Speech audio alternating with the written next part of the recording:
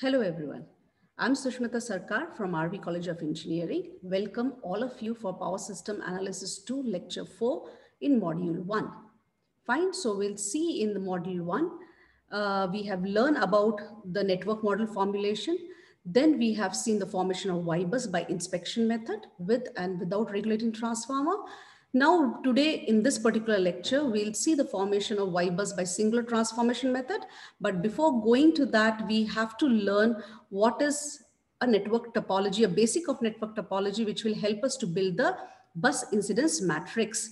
And then next lecture, we'll talk about primitive network. When these two particular concepts are clear, then only we can go for formation of Y-bus by singular transformation method. So let us start today's lecture on bus incidence matrix. Fine. So here we'll take a network, a single line diagram, where you can see there are number of generators, buses, transmission lines, transformers, etc. Last semesters, I hope all of you have learned and understood how to convert a single line diagram into a positive sequence network. So this is your positive sequence network where you can see the number of generators because generators are usually grounded. So you get the reference point 0. So now this particular positive sequence network, I will be converting into a graph. Fine. So graph is nothing but all these points which you see 1, 2, 3, 4, and 0 will be expressed as a nodes. And all the transmission lines or the connections between the buses or buses and the reference will be considered as elements. So let us see what is the graph of that particular network. Fine. So how do we define a graph? A graph shows the geometrical interconnection of the elements of a network. So as I have told you, the buses you had 4 buses, 1, 2, 3, 4, and how we have connected over there in the network, same way you will be connecting between the buses. So we have got the reference point over here due to the presence of generator. Fine. So the generator gives you the ground point. In the absence of generator, you will not have these 3 elements 1, 2, 3. Fine. So in that case, any one of the existing 4 buses will be considered as a reference bus. Fine. So let us continue with this. So this particular graph gives me how many elements. All the lines which are connected between the 2 nodes are called as elements, and we usually denote it as small e. Okay, so we denote it as small e, and these nodes are denoted as small n. Fine. So here altogether we have 5 nodes, we have 4 buses, and we have 7 elements. I hope it's clear. We have 4 nodes, 1, 2, 3, and 4, and we have 5 nodes, 0, 1, 2, 3, 4. We have 5 nodes. We have 4 buses, 1, 2, 3, 4, and we have 7 elements, which I have numbered in an order. You can cross check it. Okay. So now when this particular graph has been given orientation, then the graph is called as oriented graph. Fine. So now we have just given an arbitrary orientation for this particular graph. So you can see if each element of the connected graph is assigned a direction, it is then said to be an oriented graph. Okay. So basically this direction of or the orientation of these elements shows the flow of current. Fine. So you are basically giving a certain orientation over it. And based on these orientation, we just form our bus incidence matrix. So we'll come to that later. So let us first understand what is the subgraph of these main graph. Usually this main graph is divided into 2 subgraphs, which we call it as a tree and co-tree. Fine. So how do we define a tree? So a connected subgraph containing all the nodes of the graph, but not making any closed path is called a tree. Fine. So basically, this is what is your tree. And it is not necessary that always the shape of the tree will have one particular pattern. So the tree, the different students can draw a different tree. Fine, but only the concept has to be clear. You have to connect all the nodes without making a closed loop. Okay, so you have to connect all the 5 points. So my tree can be 0 to 1, 1 to 2, 2 to 3, and 3 to 4. That is also a tree. I am connecting all the nodes, but I'm not making a closed path. Okay, or I can go for 0 to 1 to 0, 0 to 2, 2 to 4, 4 back to 3. That is also a tree. So keep that concept clear. The tree is basically a connection of all the nodes, but not making any closed loop in it. Fine. And the elements of the tree are called as branches. And the branches will be usually represented by solid line. So which we have shown over here. So branches, how do we define these branches? How many branches should be there in a particular tree? So branches are nothing but node minus of 1. I repeat, the number of branches will be equal to number of nodes minus of 1. So in this particular case, you have 5 nodes. So 5 minus 1 will give you 4 branches. So we have all numbered as 1, 2, 3, and 4 branches. Fine.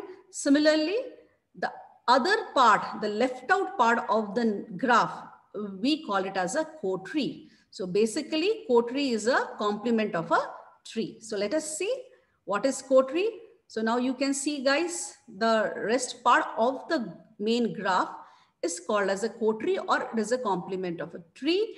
And the elements of these co-tree are called as links. As when this co-tree gets connected with your main tree, this form a loop. Fine. So that is why these are called as links, and they are usually represented by a dotted line. Fine. So now how many elements do, how many links, the elements of the co-tree are called as links. So how many links will I have? Okay, how many links we will have in a particular graph? So that is nothing but, you know how many elements. So elements is your 7. How many branches in that? There are 4. So 7 minus 4 will give you the number of links. So basically I have the general formula. The link is equal to number of elements minus number of branches. So in this particular case, I have 7 elements and the 4 branches. So the number of links are 3. So you can see then there are 3, number 1, number 2, and number 3. So you have totally 3 links for this particular graph. Fine. So with this basic, let us understand. Just for more better understanding, I have just taken this animation. So this is your tree. So that is your co-tree. And when you do this, this will make your complete graph. I just repeat, this is your tree, this is your co-tree, and this will make the complete graph. And you can see as co-tree comes and occupy the space, this will give you a loop formation in your network. Fine. So now this particular graph shows you have total number of 7 elements. You have 5 nodes, you have 4 branches, and you have 3 links. I hope this basic of network is clear to all of you. Fine. So with that particular understanding, let us understand what is element node incidence matrix before going to bus incidence matrix. Fine. So element node incidence matrix is basically a matrix where you are making the number of rows are your elements and the number of columns are your node. So basically you try to show the interconnections between the nodes through via element. Fine. So there are certain rules to make that matrix, to build that matrix. So the rule number 1 is, if your A of ij, the particular value of that element in your matrix, will be equal to 1, if the ith element is incident to and oriented away from the jth node. So if your arrow mark is away from the jth node and towards the ith node, then that will become a +1. It will be -1 if the element is incident to and oriented towards the jth node. Okay. So if it is away from the jth node, it is positive. If it is towards the jth node, it is negative. And if it is not at all incident to that particular ith node, then it will become equal to 0. Fine. If the ith element is not incident towards the jth node, please understand this. I am talking about the ith element. Element number is ith and the node we are talking about jth. So if you take any ith element which is oriented away from the jth node, then it is +1. Okay. So for an example, let us take one for understanding this. So suppose I have, this is my element connected between bus 1 and bus 2. Okay. So if it is direction of this, I give like this orientation, Then for the particular bus 2, this will taken as a +1, but for a 1, it is towards the 1, then it will be taken as -1.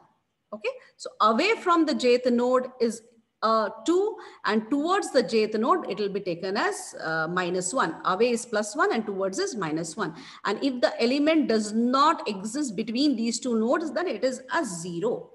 Now the question comes, what is the size of this A cap matrix? This is basically, guys, it is an A cap. So we write it as an A cap. Okay, this is basically an A cap matrix. So as the name says, it is element and node. So the size of the matrix is also going to be E cross N. E stands for element, N stands for node. Okay. So this is your E cross N matrix, and the rank of this matrix will be always less than N. Let us see how it is. Fine. So this is your A cap. As I told you, the number of rows are going to be your elements and number of columns. So you can see I have written over here E, and here it is N. So these represents your nodes and this represents your elements. Fine. So let us get the graph once again to write the A cap matrix. It will become easier if I have the graph. Now look at over here. This is your element number 1. So I will be concentrating on element number 1. Fine. So this is your element number 1. So let us concentrate in element number 1. Just clear me out this one. So let us concentrate in element number 1. So element number 1 is this one. Okay. Element number 1 is this one. So this is connected between the reference bus 0 and bus number 1. So you should concentrate in between this and this. This is the 2 points. This is connected between the reference node and the bus number 1. So it is away from reference node and it is towards the bus number 1. So what does it say? The rule, if it is away, it should be +1, and if it towards, it's -1. So here I'll be getting +1 and here I'll be getting -1. I hope it is clear for all of you guys. Now look at the element number 2. So element number 2 is this. Okay, this is your element number 2. So element number 2 is between the reference bus and the bus number 2. So this is your reference bus and this is your bus number 2. So so these two places has to be 0. I have to put the values. Wherever you are not putting anything, is obviously they are not incident towards those particular nodes, and hence they are 0. So you need not to write 0. It is understood. They are not connected in those particular nodes. Okay, there are no elements in those particular nodes. So now here, if you see the 2, so 2 will become away from 0th node. So it will be 1. And towards 2, it's -1. Similarly, the element number 3. Element number 3 is 0 and 4. So this is your 0 point position and this is your 4th position at 3rd row. Fine. So this will be again +1 and this will become -1. Okay, let us see number 4. Number 4 is here. Element number 4 is connected between 3 and 4. Okay, so the direction is away. So 3 and 4. So this is my element number 4. And it is between 3 and 4. So these are the 2 points where I have to write. Okay. So it is away from 4. So 4 will be +1 and 3 will be -1. So guys, look at over here in the matrix. 3 is -1 because the arrow sign is towards the node 3, -1.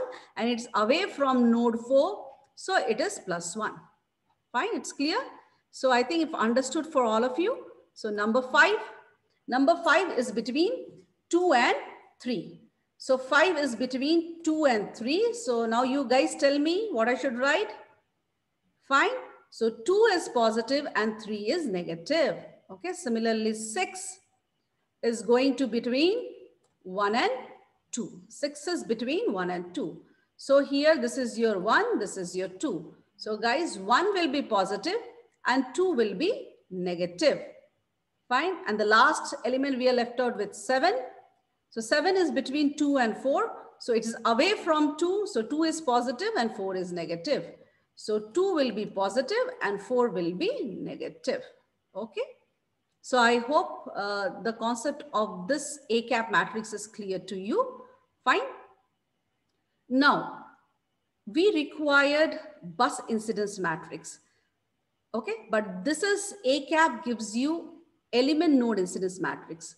So whichever out of these 5 nodes, whichever is your reference node, just delete that column. So if you delete that column, the rest of the matrix will give you bus incidence matrix. So it is very simple. So let us see what is that. Fine. So the rules remain same. The rule doesn't change. Yeah, a very important thing which I missed out over here telling that. So guys, look at over here, A cap. So this is, if you do the addition of all these rows, the addition of all these rows will give you 0. Fine. The addition of all these rows will give you 0. So that makes the rank of the matrix less than 1. Fine. So another thing which you have to note down over here, we are going to keep in mind that how do we place these elements over here? Okay, so always the first elements, don't write randomly 1, 2, 3, 4, 5. Give the numbering of the branches first. Okay, so first we form a tree. So give the numbering of the tree first and then give the numbering of core tree. So that means first this should take care of the branches and then the link should come. The order should be maintained. If the order is not maintained later on, even though your procedures are right, but due to the wrong order, you will reach to a wrong answer. Fine. So remember, this we take it as a branch. Okay. So these are all branch. Sorry. So these are all branches. Fine. So I will be just taking a pen. So this is a branch and this is your link. Fine. So branch and link order has to be maintained. So now coming to an A matrix, the rule of the A matrix remains same. I just told you, if you know the A cap matrix, whichever is your reference bus, that particular column will be deleted and you will get back to your bus incidence matrix. Find the size of this matrix will be E cross n minus 1 because your buses will be n node minus of 1. So the matrix size will be n minus 1. So now you can see that A matrix I have written that since 0 was your reference column, so I've just deleted the column over there and this rest of the matrix is your A matrix. So you can see here the first, we will not get addition of these first 3 rows as 0. So usually this matrix is a rectangular and hence we call it as a singular matrix. Fine. So I have just mentioned over here. And another thing, we use this matrix in our Y-bus formation. So that's why we call that formation of Y-bus singular transformation. Okay. So how this A comes into that transformation, we'll see in the later derivations. So now first understand the concept which I told you, that we should take care of the branches separately and the links separately, and we should maintain the order of it. Fine.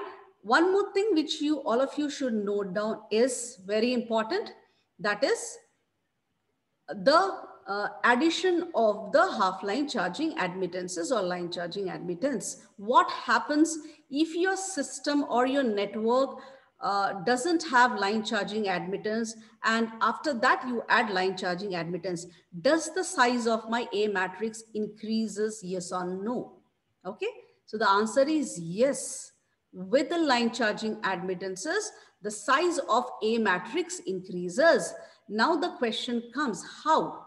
How does my line charging admittance affect the A matrix? Okay, so to understand that concept, okay, let me draw a simple network and make you explain this concept. So you now know the basic general equation of A is equal to E cross n minus 1. So I hope all of you have understood that the size of the A matrix is E cross n minus 1 and it is a rectangular matrix and it is called as a singular matrix. Fine. So here what do we see is, if I have a system with 3 bus, for an example, I have a system with 3 bus, I'm trying to make you explain you guys that how does the half line charging admittance affect the size of an A matrix. So now I'm considering one 3-bus system, okay, one network with a 3-bus system, and where I have not considered the half line charging admittance. So basically I have 3 elements, number 1, number 2, number 3. So I have Here you can see you have n is equal to 3. Basically, you have 3 nodes. Fine. So basically, you have, okay, so n is equal to 3. Fine. And how many elements I have? Elements is equal to also 3. Elements are also equal to 3 I have, and nodes I have 3. So you know the number of buses will be is equal to n minus of 1. So you have total number of buses as 2. Fine. So you understand with this particular concept, I have total number of buses are equal to 2. Fine. So now if I have buses are equal to 2, so tell me how many branches will I have? This particular graph will have how many branches? Okay. So the number of branches are equal to n minus 1, the formula says, or equal to number of buses. So basically you are going to have number of branches n minus 1, 3 nodes, and minus 1 will give you 2 as an answer. So how many links will I have from this? How many links will I have? The formula of link says, okay. So what is the formula of link says? I'll just write in a simple because it's not looking good with that. Okay, this is your branches, this is your links. Fine, the links will be element minus of the branches. So element is 3, okay. Branches are 2. So basically you will have 1 link. Okay, so basically you have 1 link. So this I made you clear that how many and branches and link will I have. Fine, so now for what? A one person can, I'll just erase, a one person can make a tree of this graph as like this and like this. Okay, so this will become your, what do you call it, as a tree. So your element number is 1 and 3, and 2 will become your link because it makes a closed path. So 2 will become your link. Fine. So when you write the matrix, you please remember if your tree is like this and another person can make a tree like this, that's what I made you understand. Tree can be different for a different person. You can, from only thing you have to connect all the nodes. Fine. So my node number 1, node number 2, node number 3, all are connected. Fine. This is your node number 1. This is your node number 2, and this is your reference node. So all the nodes are connected. So my tree, whether I put it in this particular format and this particular format, it's all same. So, but only my link will change. So in this case, this will link. So this is your element number 1. This is your element number 2 and element number 3. So in this case, your branch is going to be like this. So here, if I write an A matrix, so A matrix is going to be element versus nodes, element versus bus. So this is your 1, 2, and 3. And you know it is your element cross nodes. So in case of an elements cross of bus, so bus, the reference node will not come. So basically you will have number 1 and number 2. Okay. So you have only 2 buses, 1 and 2, 0 is a reference point. This is your A matrix. If you write 0, it becomes your A cap matrix. Fine. So now this is my element. So total, what will be the size of my this particular matrix? So basically, if the half-line charging admittances are not present, then the size of matrix, what you are getting is 3 cross 2. I hope you have understood this. If the half-line charging admittances are absent, then the size of the A matrix right now, what you are getting for this particular network consisting of 2 buses and 1 reference point, or 3 buses and taking one of the bus as a reference point, your size of the matrix has been taken as 3 cross 2. Okay. I hope this concept is clear. Now let me explain you with the help of half-line charging admittance. So for this, I will clear all this. So now with the half-line charging admittance, I have to do means you, all of you know the half-line charging admittance, the line which are connected between the two bus, the buses, or the line which are connected between the number of lines which are connected between the buses, we usually add up. All the half-line charge gets add up, and I basically get a line charging admittance like this. Okay, all the half-line charging admittances connected to the bus 1, bus 2, or bus 3. We will just take the same notation 1, 2, and 0. Okay, so all the half-line charging, respective half-line charging admittance, I have added and put it as a line charging admittances. I have explained this in my lecture 1. I hope it is clear for all of you. So now you look at, guys, now when you plot the graph for this, fine. So when you plot a graph for this particular network, what will happen? You have a 3 points. So I have a, when I draw, I have a 1 to 2, I have 2 to 0. It need not copy the same network. You can draw it in a different way as long as your connections are right. Fine. So I'll just mark it as a green color. This is your node 1. This is your node 2. And this is your node 0. Okay. So now I've kept it at node 0 because I have last network also I put it as 0. So I kept it as 0 over here. But now 3 elements are, and right now you are getting a ground point due to your line charging admittance. So you will have 3 more connection, 1 to ground, 0 to ground, and 2 to ground. So basically this will become your reference point or the ground point. Fine. So this is basically your reference point or a ground point. So my dear students, now you look into this graph and see how many lines or elements have increased after the addition of your half line charging admittance or line charging admittances. Okay. So how many you have got extra? 1, 2, and 3. So how do I say 3? So this is based on your elements will increased by the number of buses. How many buses you have, that many line charging admittances will be present. So in this case, our A matrix is going to be fine. So if you have previously numbered it as 1, 2, and 3, you can mark it as 4, 5, and 6. Okay. Now here, one more thing to keep it in mind. Either you keep the shunt values at the beginning or at the end, same order you have to follow for your Y primitive, which we'll be doing in the next lecture. Okay, the order should be maintained for both same. So let us say I have kept the 1, 2, 3 as it is. Now 4, 5, 6 are the new elements which has come into picture due to the effect of half line charging admittances.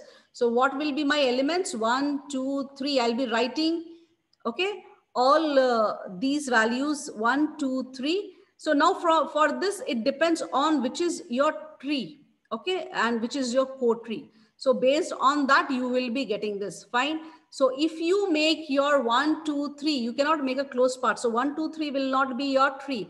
Fine. So you cannot write in an order 1, 2, 3, 4, 5, 6. Fine. So your branches should take first. So if I make a tree like this, okay, so I can say a tree like this. I have covered all the points over here. Fine. So this is my number 1. This is my 0. And this is 2. And this is the reference point. Is it okay? So if it is, I have considered it is like this.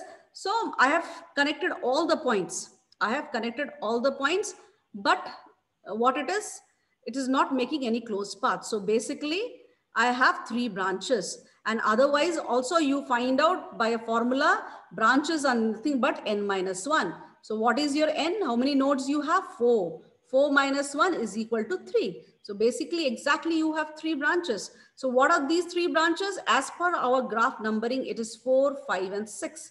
So these are my branches. Fine. So for this particular tree, this will act as the core tree. Okay. So that means 1, 2, 3 are going to be my link. Okay. Hope I am clear. 1, 2, 3 is going to be my link. So when I write over here, I will be writing 4, 5, and 6 number first. Understand the concept, write the branches and links separately, maintain the order, you will never go wrong. Fine. So 4, 5, 6 are my branches. That's what we have defined. Now, if you want to know what is your link, so link is going to be how many, guys? Link is going to be element minus of 3. So basically elements are is equal to 6. Okay. Branches are is equal to 3. So links will be 6 minus of 3 will give you 3. So you are going to have a 3 links. Fine. So this is how my A matrix will look like. I will first write the branches, then I will write the links. So links will come 1, 2, 3 later down. Okay. So 1, 2, 3, 4, 5, 6 is your branches will come on top. 1, 2, 3 link will come down. And what is your buses? 0, 1, and 2. These are your buses. Okay. 0, 1, and 2 is your bus. 0, 1, 2 is your buses, because reference node is already, I have marked it as R or reference. Fine. So basically, what is the size of the matrix you are getting it as? For A matrix? A matrix formula is E cross n minus 1. So it is E cross n minus 1. So what is your E? E is you are having 6. Okay. What is your number of nodes? How many number of nodes you have? You have 4 number of nodes. Okay. 3 are already existing. 4th you got due to half line charging admittance. So you get 4 minus 1. So what is the final answer I am getting? As 6 cross 3. Okay. So what was your answer previously, basically, guys? So for this particular graph or a network, we have seen that without half line charging, okay, so without half line charging or line charging admittance, without line charging admittance, we saw that the matrix of A matrix size is 3 cross 2. Okay. And with line charging admittance, we saw the size will become 6 cross 3. So the addition of line charging admittance does affect your incidence matrix. So how does it affect? It affects my rows get added or my rows get increased by number of buses and the columns get added by 1. I repeat, rows get increased by number of buses and column gets increased by 1. You have to remember these two logic when it is with line charging admittance. Okay. I hope I have made you clear the concept of A matrix, and that is what I have noticed, that students are not aware or they are not very clear with that formation of A bus in a systematic order, and that's how they go wrong. Fine. So it's a quiz time. So I hope all of you are interested and ready to answer my question. So let us see what is the first one. Okay, so question number 1, what does it say? If a power system has 6 buses and 9 elements, then find the number of branches of a tree and the number of links. Okay, so my dear students, please do it fast and let me know what is the answer. Okay, I repeat, if a power system has 6 buses, just recall the formulas. Okay, if it's have a 6 buses and 9 elements, then find the number of branches of a tree and the number of links. So if we have not talked or we have not told anything about the line charging admittance, then it is understood that we are asking the question without line charging admittance. Fine. So if it's having a 6 buses, how many branches will I have? Please keep it in mind. One of the bus will be taking it as reference bus. So I will be altogether, I will be having a 6 nodes and I'll be having 5 buses. Fine. So answer will be the number of branches will be equal to the n minus 1. So the answer is going to be 5. And what is the formula for link? Yes, it is number of elements minus number of branches. So number of elements are given 9. So 9 minus 5 will give you 4. So the answer is 4. Okay. Hope all of you have understood this particular question. Okay. So let us see our next question. Question number 2. What does it say? Does the size of bus incidence matrix A increases by adding line charging admittance? Justify your answer. So just now we have discussed. So I hope all of you know the answer. Fine, guys. So we know, yes, the size of the matrix will change with the addition of line charging admittance. So if you have to justify your answer, please take an example and justify that, like just how I have explained you. With the help of one particular network, justify your answer. Fine. So we have seen basically, if the half-line charging admittances are added to the network, what will happen? The number of rows or the number of elements will increase by number of buses. Okay. And the number of columns will increase by 1 because the reference node will automatically come into picture when we consider the line charging admittance. So that is the basic concept of addition of line charging admittance, and it plays a role in forming of Y-bus formation, which we'll see in the later lectures. Fine, I hope it is clear. Okay, so we have one more question. So what is this? Compute the size of incidence matrix A for a power system with 5 buses and 8 lines with and without line charging admittance. Okay, so please do it fast. Just now we have done one example and all of you, I hope, have understood that particular concept. So please tell me, first all of you do without line charging admittance and then you do it with line charging admittance. Please do it. Okay, please keep it in mind. Without line charging admittance, I have 5 buses. So one of the bus will be considered as reference bus. Okay, fine. So I have 8 lines. So what will be the size of A matrix? Okay, number of elements will be 8 and number of columns will be n minus 1. Okay, so you will be having 4. So the size of matrix A is going to be 8 cross 4. Fine. Next, with line charging admittance, we told the rows will get increased by number of buses. So right now, how many rows you have? 8. In this previous answer, you can see the number of rows you are having as 8. So with this 8, add the number of buses. How many buses you have? 5. You remember, don't take it as 4 because that is in the case of when line charging admittances were not present.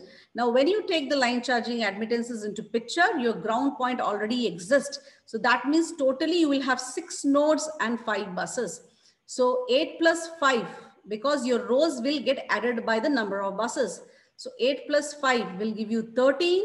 And what will happen to your column? Column will get increased by 1. So basically my answer will be 13 cross 5 for with half line charging admittance, the size of A matrix.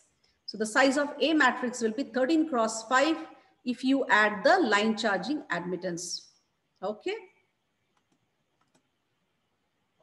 Fine. So I hope you have enjoyed today's lecture and you have understood the concept of bus incidence matrix, and we will use this bus incidence matrix in formation of Y bus in the next lecture. Thank you. Have a nice day.